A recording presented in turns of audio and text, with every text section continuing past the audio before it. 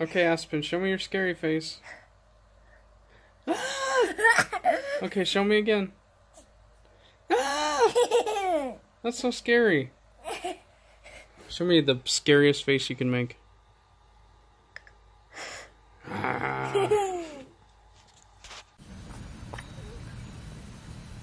Alright, hey, what's up, guys? It is Halloween again. We're out here in the dark in front of the house.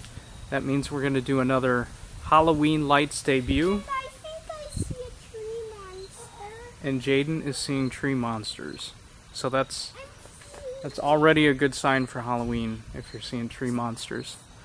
So yeah, I want to show you guys some improvements that I made on the lights this year. So let's go ahead and fire these puppies up. This is Halloween. This is Halloween. There we go. There are the Halloween lights this year. You can see I added an arch, and one new thing this year is that we are now broadcasting on the radio on 88.5.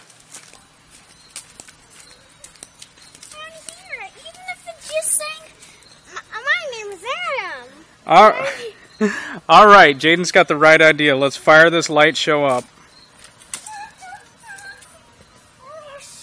So like the arch will flash independently. I got the trees flashing. It is looking good.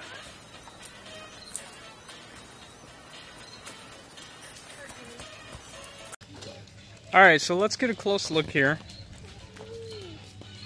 I'd like to make some improvements to Freddy, but I haven't yet. So there's Freddy. And as always, we got Jason over here.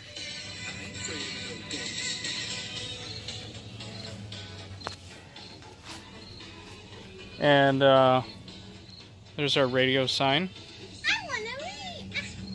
A little skull guy. Wow, these flashing lights are really messing with my camera.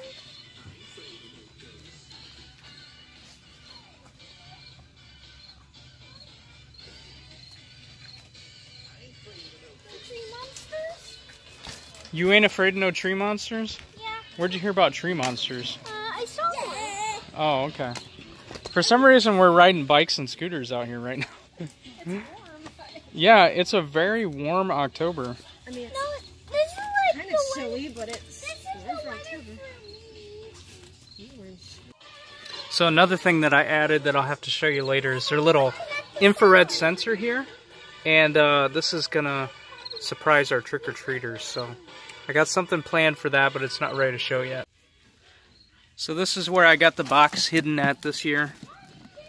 And the radio transmitter's in there. And it will transmit like throughout our whole block. It's pretty awesome. So thanks for jumping on the channel here and checking out our Halloween lights for this year.